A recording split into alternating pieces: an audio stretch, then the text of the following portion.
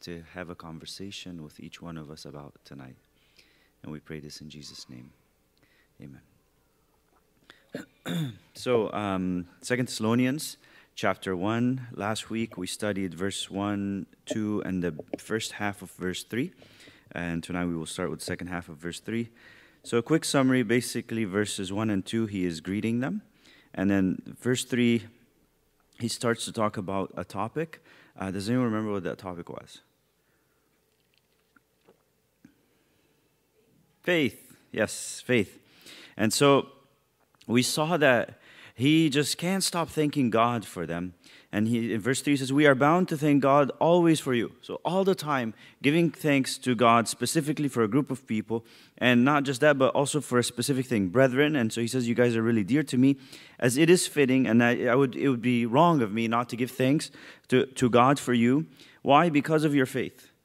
Not just that you talk about your faith, but you actually have faith. And your faith is not status quo. Your faith is not the same today as it was yesterday, but your faith grows, so it's always growing, but it doesn't just do that. It is a very amazing faith. It grows exceedingly. You guys are you just amazing, the way your faith is in your life. And we talked a little bit about faith, that faith, you could read about it, but it doesn't do us much good. And when it actually comes to real life where our faith really develops, and again, faith can mean many different things, but here's talking about trusting God in our lives. We could talk about trusting God, you could preach about trusting God, you could read about trusting God, but then really the way to trust God is we have to actually be put in a situation where we need to trust Him, and then our faith is really tested if it's genuine or not. And so we talked about faith is like a muscle. And in order for a muscle to be built and be strengthened, you need weights. And weights are the trials, the tribulations that we have in life. But actually, there's a way to measure faith. So have you ever thought, if you walk to somebody, you can measure certain things, right? So there's this dreaded thing called a scale, and you can measure your weight on the scale. So, if you go to the doctor's office, they always want to take your weight. And, it's really funny. You should record this one time, to see what people do. They do really funny things, So for the ladies, they'll put their purse down and, take off as many things as they can. And so because they want to be as close to the real weight as they are. Same thing with guys. They'll take out wallets and big gadgets from their things. And then you're like, okay, that's my real weight. But there's no faith scale that's there you go. Here's your faith. But there's a way that you and I can kind of know, how is my faith? And that could be really measured in real life by my faithfulness to the Lord. So if I'm living faithfully to Him, then I'm living the life of faith. And that's one good measure that we should test ourselves tonight and say, Lord, how faithful am I to you? Not how cool do I look in front of people, or how faithful do I look to people, or how good of a Christian I seem to other people, or how others perceive me, but really, how am I doing? Lord, in my life with you, in my walk with you, am I honoring you in my daily life? Am I honoring you in my walk? That's being faithful. And that means the only reason I would be able to do that is because I trust Him and I have faith in Him. So I really pray that God will help us, that we never just have faith, but that our faith grows, but then that the Lord will take it to the next step, that it grows exceedingly. Next, let's come to the second topic, and that is love. And here, the amazing thing is, here he's speaking to people of the Thessalonians who are suffering, and they were suffering a lot in the first epistle when he wrote them that one.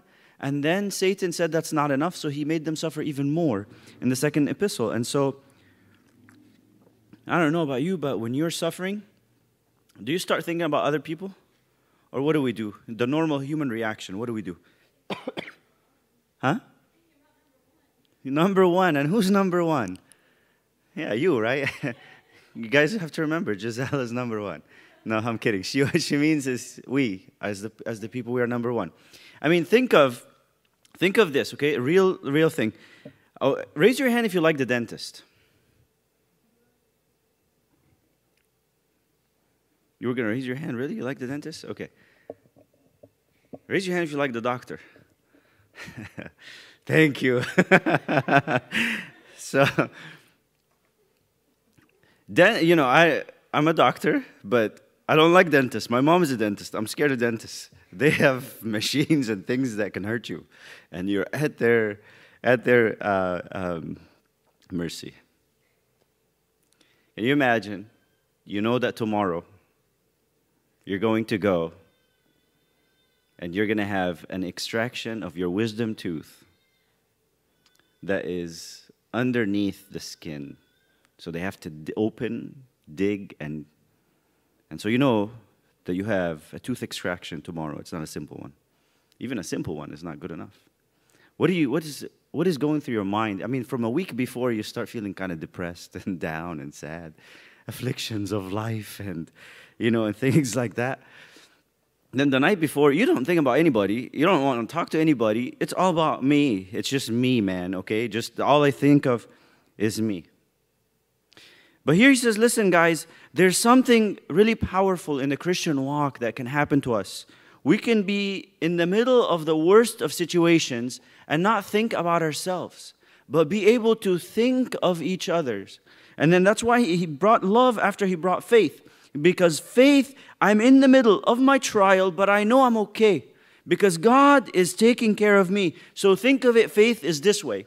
So it's going upward, that I tap into the upward power of God, and still my situation hasn't changed, still my troubles haven't changed, still my trial hasn't changed, but because I've tapped into power from above, I start to radiate around me. I start to go horizontal, and I start to have love for other people around me. And that's, he says, exactly what happened to you guys. Your faith was amazing. It wasn't faith, it grew, and it grew exceedingly. But also, and the love.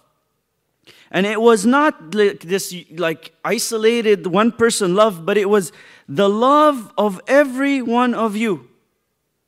So every single believer at Thessalonica had genuine, true, real love despite their unbelievable weight of trouble and trials they are going through. And the love of every one of you all abounds. You don't just have love, but you have love that abounds. It is crazy. It is ridiculous. It is really, really, really high. Abounds toward each other. And it's not like, oh, I have love. And you talk about love. And there's people that kind of they talk about that stuff. It doesn't mean anything. They don't even know they're talking about what they love or what are they loving or what does that mean to love. But here they say, no, they have very specific, real love for believers, every single one for every other believer. Do you think they have differences? Yes, they do. Do you think that there's kind of like some issues that come in between them? Yes, they do. But they have their focus is on God and it's for the glory of God. And they have that unity of God that they tapped into through faith. That's why they can love one another. In 1 Thessalonians chapter 1, verse 3, we've seen that Paul was giving thanks for them. He says, we give thanks to God always for you all, making mention of you in our prayers. That was verse 2. Verse 3, remembering without ceasing your work of faith. So we've seen that their faith, there was work. It was not dead faith, but it was showed in real life. You could see it in their lives. But not just that, labor of love. They didn't have love, but they had labor of love. That's the true measure of love. That is, love in action is labor of love. Love is not easy. But also, love is not just an emotion. It is an emotion, but it's not just an emotion. It's a command. And they realized that, and so they said, listen, we are here to stay. We are here as believers together to stay. It's not like, okay, who's number one, and then let's get rid of the people we don't get along with. He says, we're here to stay, and that's why I'm going to make it work. I'm going to do my part to make it work. And the other person says, I'm going to do my part to make it work. And that's why it's called labor of love. That is true love that God desires in the church. If you are coming to any church, or if you go to even if you go into a relationship to be married, you need labor of love. Because there's going to be times where there's tension, where there's disagreement, where there's things like that. And it's so easy for Satan to say, just, I want to quit. I want to walk away. I want to leave. You're lacking love. You've fallen into the trap of Satan, of allowing him to do his trick, the trial, the tribulation, the difficulties that you are going through. And then he showed the reality of you. Life, what life does to us is only what it finds in us. If under the pressure I say, I'm out of here, that's only because I'm a quitter at heart. It's not the pressure that made me quit. Labor of love. In 1 Thessalonians chapter 3 and verse 12, Paul prayed for them and he said, "And may the Lord make you increase and abound in love." Guys, I pray for you. And here's my specific prayer for you. I want you to have love, but no, not just love. I want you to increase. And then after you increase in love, I want you to abound. I want you to overflow. I want you to be spilling over everywhere. To abound in love to one another. I want you to love the believers in a very special way, with the pure love of God, that love that labors for each other, to one another, and to all. But I want you to not just be stuck to just loving believers. I want you to go beyond that into the world, into unbelievers and people around you, because that's how you become contagious. That's how people will see that love and will want to have that relationship with Christ. It is not that debate that you can win, or because you're smarter than somebody, or you can go and get the most eloquent of other people who debate from the other side, whatever that is, and then you can go and embarrass them in front of people. That's not going to win anybody. But if you show the knowledge and share the truth with love, and you have sincere, true love, you're not there out to get them and embarrass them. That's what's effective.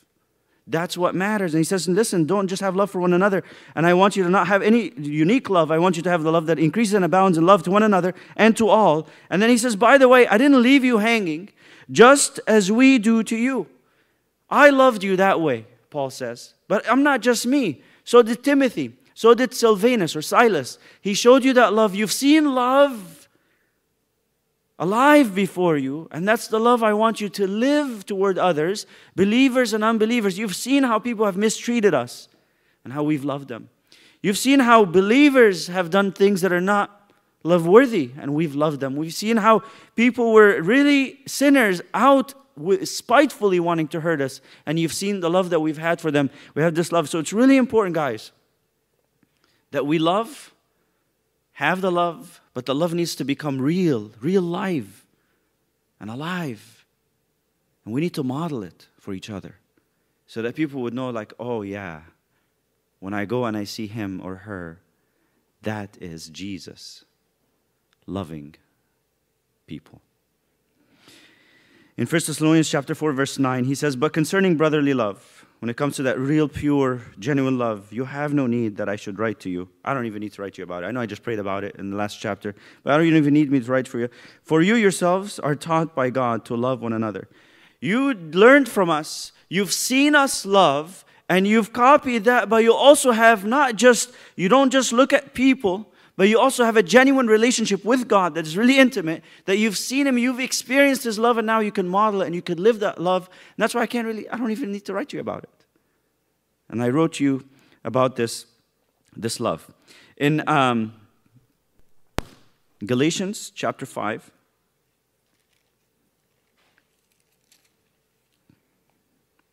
verse 6. "For in Christ Jesus, neither circumcision nor uncircumcision avails anything." It doesn't matter what you look like. It doesn't matter what rituals you do. It's not going to get you anywhere. It doesn't matter if you go to church. It doesn't matter if you say, I read the Bible. It doesn't matter how many times you've attended church. It doesn't matter, how goody two-shoes you are. It doesn't matter all these so-called measurable things that you can put. It doesn't matter. But here's what matters. Faith. A true relationship with God. But not just that, working through love. You have faith. When you take faith, and faith is, I have faith that gave me saving, that I received grace through faith. But then now that develops with me a faith and trusting God. When trusting God makes me want to serve God and want to serve people. But then he says, listen, there's a motive. There's something that's missing. And if I don't have it, that faith is not very helpful. And that is love. I need my motive when I serve others. When I serve God, needs to be with love. But faith working through love. That's the juice, the power that makes me keep on living for God is love for God and love for the believers. Faith working through love. Back to 2 Thessalonians chapter 1, verse 3. We are bound to thank God always for you, brethren, as it is fitting because your faith grows exceedingly, and the love of every one of you, all, abounds toward each other. How's our love? How are we doing with the sincerity of the love that we have? If I don't have love, or if I feel it's hard to love, maybe I need to back up a little bit. And I say, well, where's my faith? Because without faith, I can't get to love.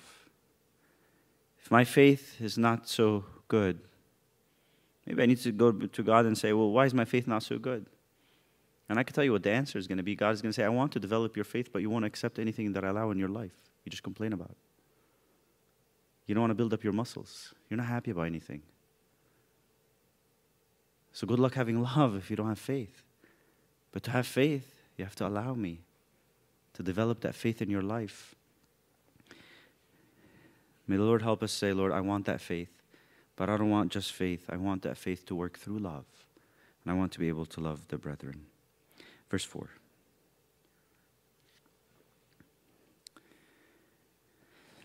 So that we ourselves boast of you among the churches of God.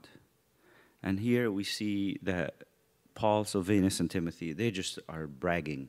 They're boasting. And what are they boasting about? The Thessalonians, the people of Thessalonica. And what are they boasting about? I mean, what's there to boast about? He says, what is there to boast about? I said, let me tell you. So that we ourselves boast of you among the churches of God for you. And then here he specifies what it is that makes him so proud of them that he just can't stop talking about them, and he boasts to everybody about them. For your patience and faith. Two things. You got patience and faith. And it's not like you just have patience and faith and you've got like, it's peaches and it's nice and there's no problems in your life. No. You have this in all your persecutions. So persecution number 1, you have patience and faith. Number 2, number 10, number 100, whatever, how many. All of them you have patience and faith. And not just persecutions, and in all the tribulations as well. That you endure. And you endure these things. That's why I can boast about you, and I just can't stop bragging about you. What does this mean? When we live that life of patience and faith, when we live that life of faith and love, we actually become contagious and we become effective to people around us. In 2 Corinthians,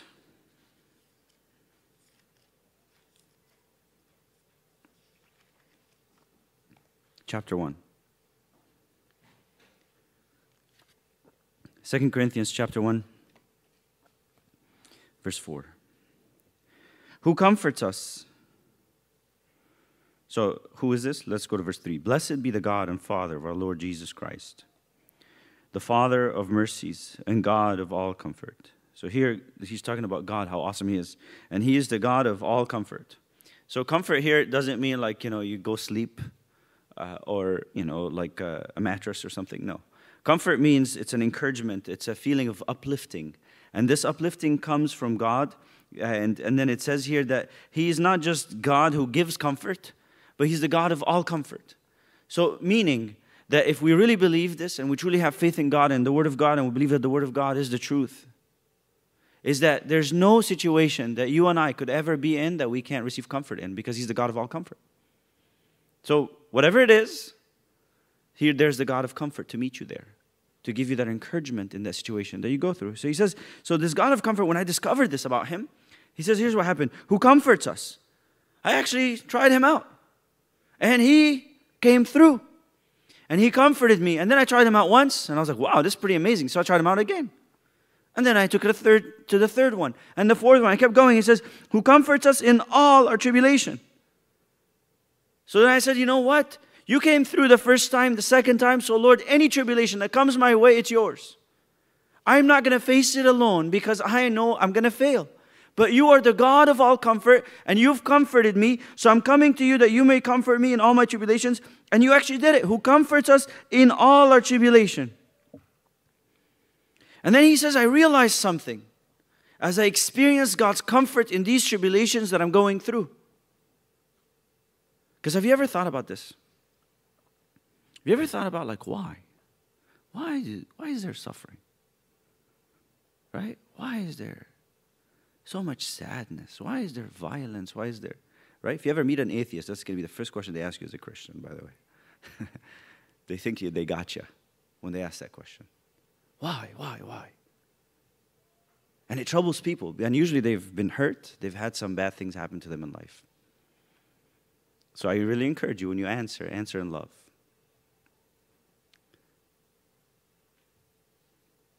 There's many reasons why suffering happens. That's not our topic for tonight. But Paul said sometimes, and he knows all the reasons. He says, sometimes I look at my life, and I look at my suffering, my tribulation that I'm going through right now, and I try to plug it into one of those. It doesn't fit. I say, okay, maybe I've sinned. That's one reason to suffer, right? No, I didn't sin. Not that I'm aware of. Okay, maybe it's to test my faith.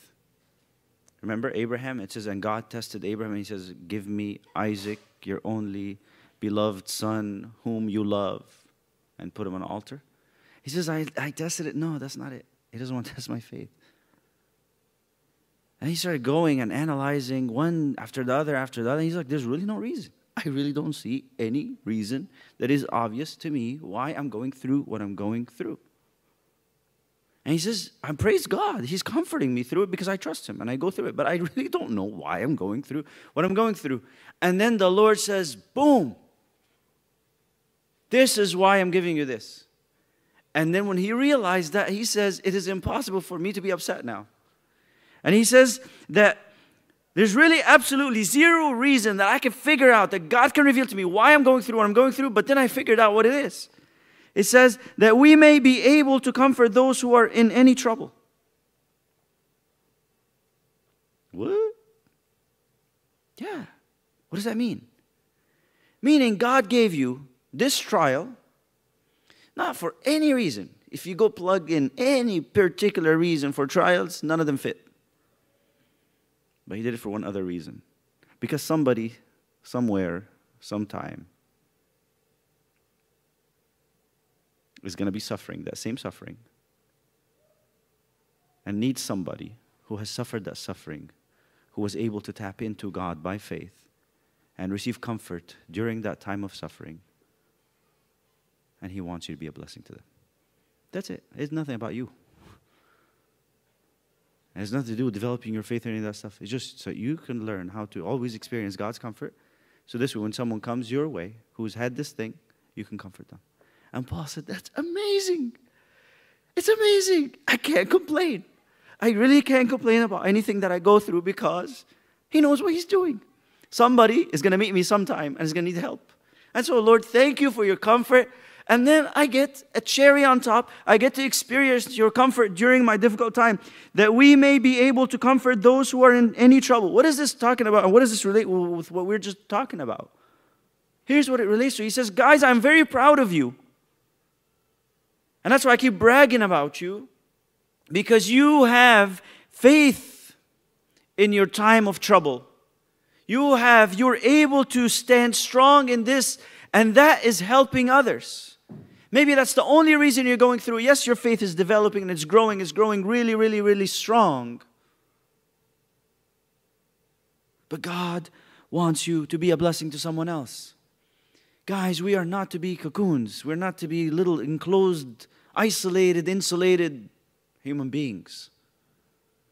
We're supposed to, whatever God gives us is not for us to stay with us.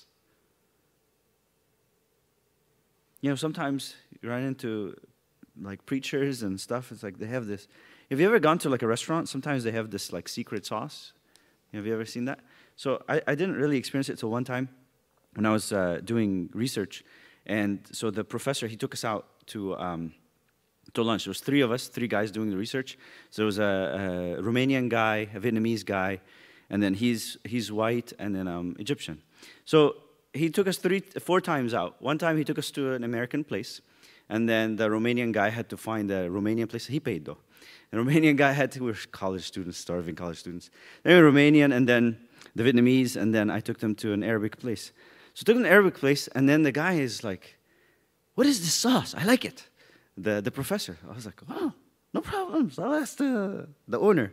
So I tell the owner, "Hey, I speak to him in Arabic. I figure, hey, like, come on, man, let's be cool here. So I gotta impress this guy. He's my professor, and he gives me the grade, and I'm getting paid as well. So, what's the secret sauce? What's this sauce?" He's like, "No." I said, "What is this sauce?" He says, "It's the secret sauce." I said, "Yeah. I know to the non-Arabs, but brother to brother, what's the secret sauce?" "I can't tell you." I was like, "Come on, man, give me the secret sauce." And he wouldn't let me. So I looked really horrible in front of the guy. I thought I could be smooth, and I wasn't smooth. But sometimes people discover something in the Bible, and they think that only they discovered it, and they have the secret. Sometimes it happens with preachers. I run into it sometimes. I'm like, "Really?" Like, "Wow, good job, okay. Share it. Share it." But same thing, guys, as we live, and we experience how amazing God is, and how He comforts us, share it. Share it with someone who's in need. Show them sincere love. Be there for them. Help them out.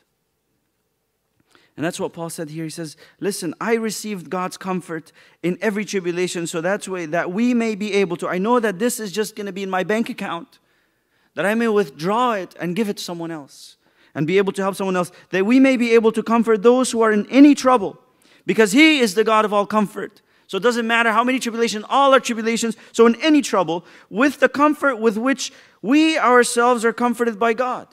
They say, don't ask someone, and there's a saying in Arabic, it says, ask someone who's experienced something, don't ask a doctor. For example, let's pretend a woman is going through childbirth, all right? And then I come as, "Here's what will happen to you," and as a doctor, and explain the whole process, right? So, of course, the person will respect you because you're a doctor and so on and so forth. But my words will mean absolutely nothing if another pregnant woman who just had a baby tells the other woman something.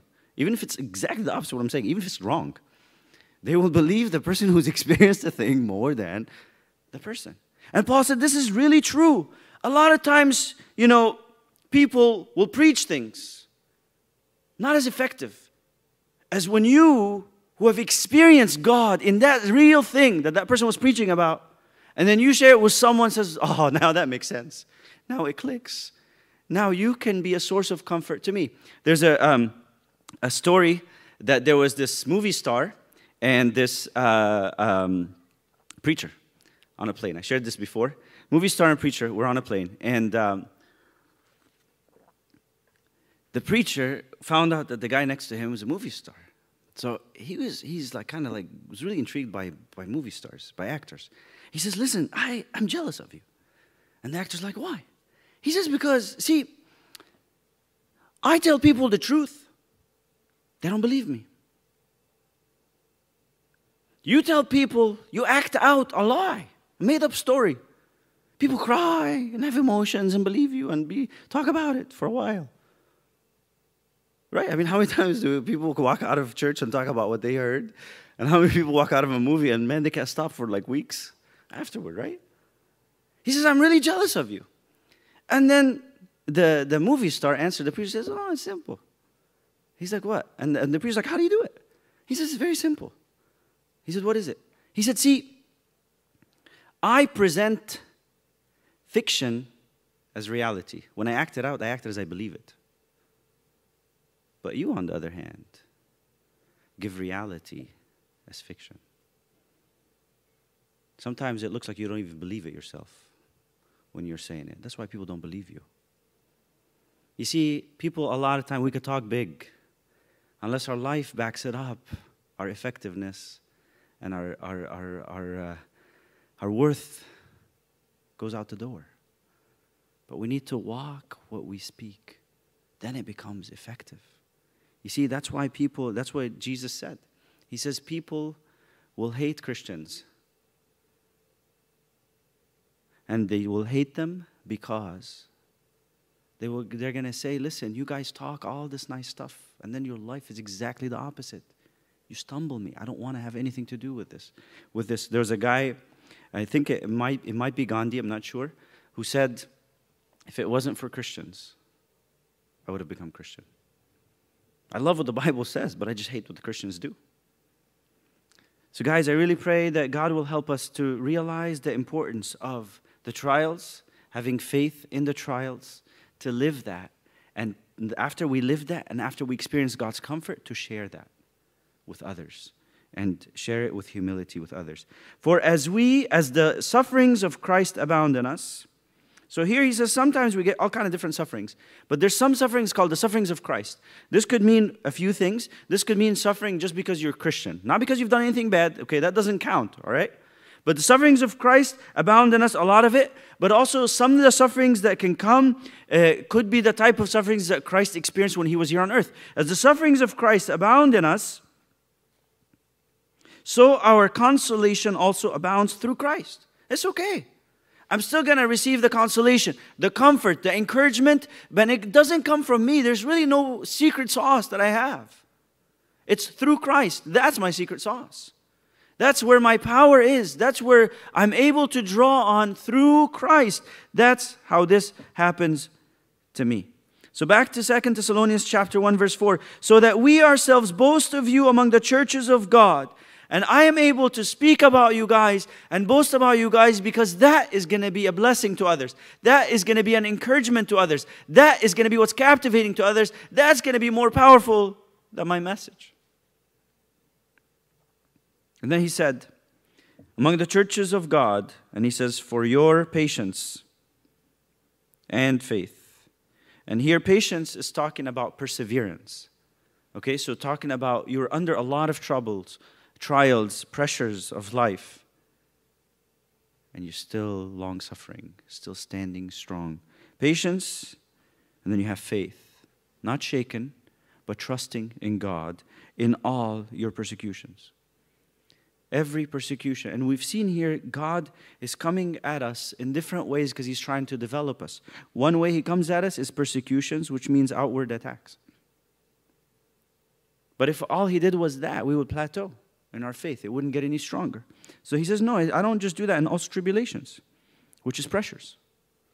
Sometimes he'll bring pressures of life, financial pressures, time pressures, all kind of different pressures and tribulations that you endure. And if you skip to verse 7, and to give you who are troubled. And here it's pressed into a narrow place where you're just so cornered. Different ways that God comes at us to develop that faith. And he does it so he can develop actually not just faith, but patience and faith in all the persecutions and tribulations that you endure. In Romans chapter 5,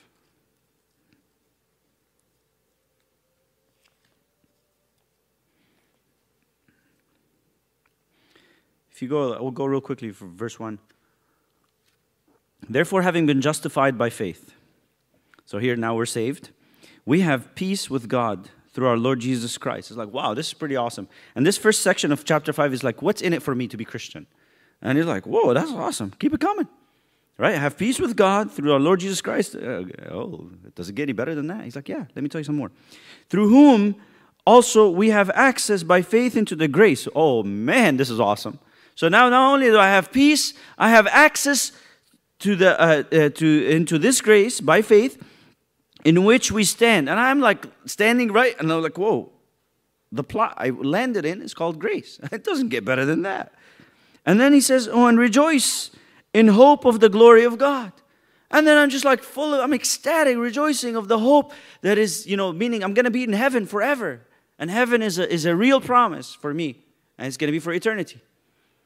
And then he goes, and not only that, it's like, wow, what more can you give me? Right? When you say that, right? You have peace. You have glory. You have rejoicing. You have hope. And he says, not only that. It's like, can you give me anything more? He's like, yeah, it gets even better. What? He says, and not only that, but we also glory in tribulations. You feel like, it's like this like really nice music coming and then like, what did you just do? Like, you just killed my high, my excitement, you were going on a crescendo here. Why did you kill it like that? Tribulation, glory in tribulation. You got little problems. You need to see somebody, It's like, who glories in tribulation? What's wrong with you? Right? He says, no. I don't glory in the tribulation itself. I'm not crazy. But I look way past my bad problem right now. What do I look to?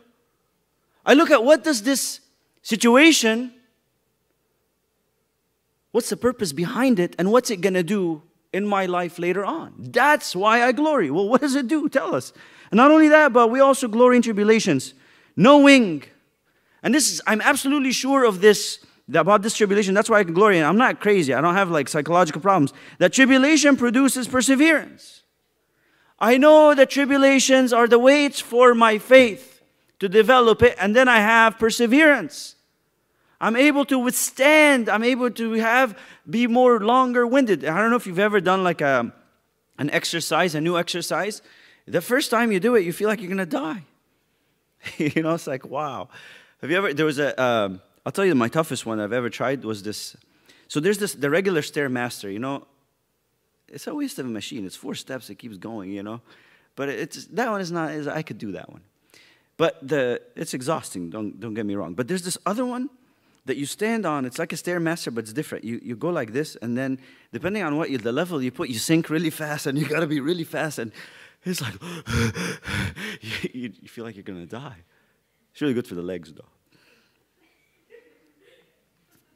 So first time I did that, I was like, and the machine, I tried to max it at the gym, and then they do it because they don't want you to hog up the thing, so they have a set limit on time on the things. For that one, it's 20 minutes.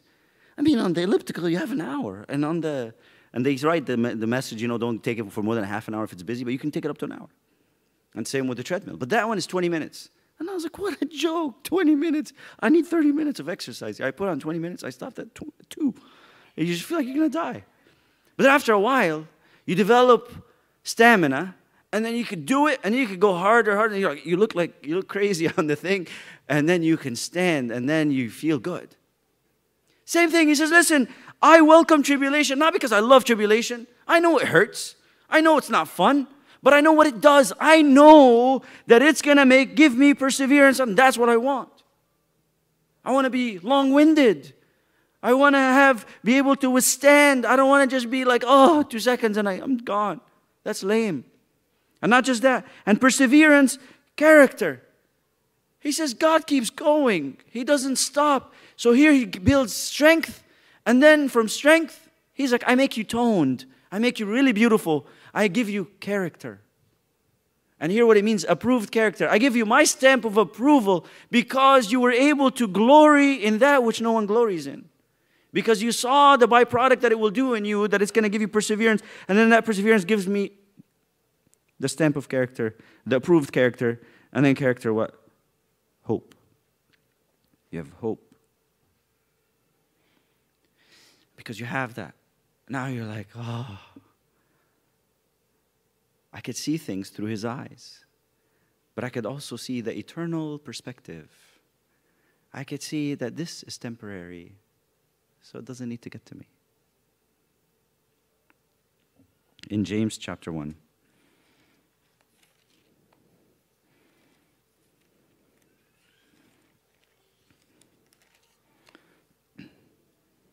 Verse 2.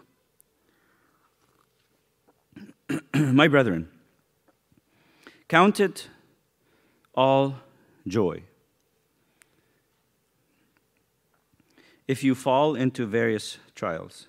Did I read the verse correctly?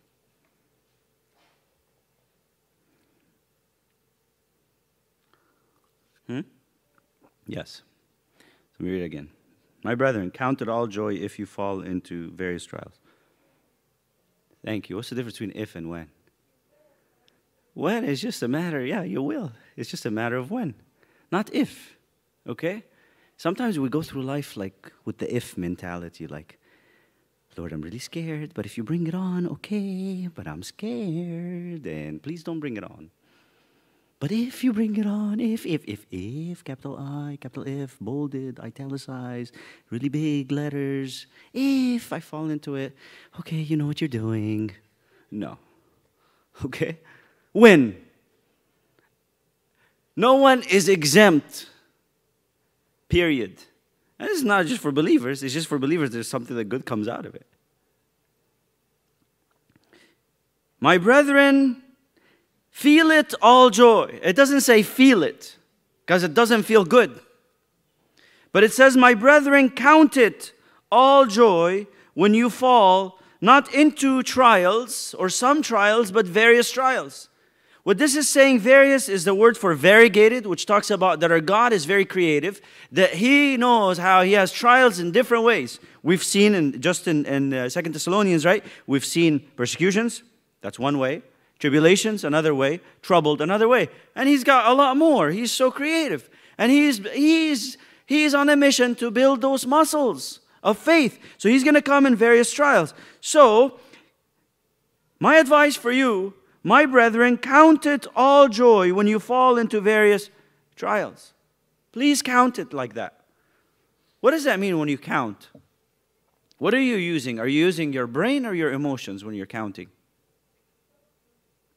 Both, I guess. I mean, are you really, like when you do math, counting is like math, right? Are you very emotional? Like, it's like, oh, 3 plus 3 is 6. Oh, that was so awesome. Like, yeah. No, right? Okay, fine. Considering, you could use the mind and the emotions. Count it all joy when you fall into various trials. Here's what James is really saying. He's saying, okay, fine. Let's forget all this stuff. Let's pretend. Okay, so we've seen that it's when, not if, right? When you fall into various trials. So that means that it's going to come no matter what, right? We agree or not? Anyone here ever, never, no matter how young you are, have been to a trial? Okay, you're not going to raise your hand. If you raise your hand, you don't even know that you went through it, which might be nice, but we all have. So it's going to come anyways. Okay? So James says, okay, if you think about it this way. Let's say you pout about it. Did that make your trial go away? No. Did it make it feel any better? No, and even if it did, it's so temporary. That's it. How about if you complain about it? You might feel good, but eventually you're going to stop having ears want to listen to your complaining. You'll be like, oh, no, not again. So if you complain about it and if it makes you feel good, it's so temporary, and after a while you're going to run out of people to complain to. If you pout about it, you only make yourself feel worse. He says it's coming anyways. So he says, why don't you just count it, consider it, calculate it, all joy. I want you to look at these things not, oh, poor me, or what bad luck could have happened, but I want you to look at it not as your enemy, these various trials. I want you to view them very differently, because you see, outlook equals outcome. If I'm negative, I will always come out negative. If I'm positive, no matter how tough it is, I'm going to come out in the positive. So he says, listen, count it all joy. Instead of looking at the trial as your enemy, embrace it as your friend. You can't feel it because it doesn't feel good. You have to look beyond this. You have to look a little bit above, a bit higher, and say, okay, this trial that came my way, here's the mindset that James is trying to teach us. Who brought this trial in my life? You might say God, you might say Satan. It doesn't matter, because in the end, who allowed it? God. What's my example? Look at Job. Who allowed Satan? God. So who's behind it all? God. Okay, did it happen behind God's back? The answer is no. Is God out to get you? No. So if God is not out to get you, and it came from God, and God loves you, and God always has a good purpose, do the math. Count it all joy. Count it all joy when you fall into various trials, knowing, again, he comes with this, he says, when it comes to trials, I'm always knowing. It's factual, just like we read in Romans. Knowing. And this is James, and that's Paul. Knowing what? Knowing that the testing of your faith produces patience. When you take that faith that you talk about doesn't do anything. But that faith that is tested, you guys remember, faith that is not tested can't be trusted. So faith that is tested, and if it passes the test because I calculated it, and I counted it, and I considered it all joy, guess what? It produces patience, perseverance. Again, the same thing like Romans 5. Perseverance. Now I have this, I can withstand now. I have stamina. Spiritual stamina to face life. I don't have to break down like I normally would have, or like others do. But let patience have its perfect work. And even patience, don't just say, you have this much patience and I'm good. No, I'm not good to go. Take it to the next level. Let patience have its perfect work. Let it continue to mature in you. Let it get stronger and stronger and stronger, that you may be perfect and complete, lacking nothing. Go for the ultimate. Say, Lord, I want to be in your likeness. That's going to take a lifetime until you're done with me. I don't want to make it a difficult job for you. I want to allow you to do it in my life. And I just submit to you in my life.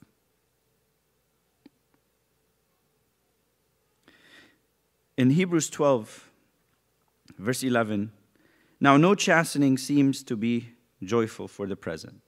And that's, obviously normal, because who likes to get disciplined by their parents? And, if you remember back in the days, you guys are in one generation. Back in our days, you get beat up. Here you get beat up, you say, excuse me, daddy, excuse me, mommy, there's child protective services. You got leverage. But back in our days, we got beat up. So no chastening seems to be joyful for the present, but painful. Of course it hurts. It doesn't feel good. Even if you do the child protective services way of chastening, like I will ban you from this or that, it works still, right? And so here it seems to be joyful for the present, but painful. Nevertheless, afterward, it yields the peaceable fruit of righteousness to those who have been trained by it. It brings forth amazing fruit, peaceable fruit of righteousness. You become more godly in your life, but it doesn't happen to everybody, unfortunately. It says to those who have been trained by it. Meaning, I can go through a trial, walk out of the trial. Before the trial, I had zero faith. After the trial, I have zero faith. I can go through some chastening. Before the chastening, I was a level 5 believer. After the chastening, I'm still a level 5 believer. I can go to level 4. Worse. It's a choice that I choose to be trained by it or not.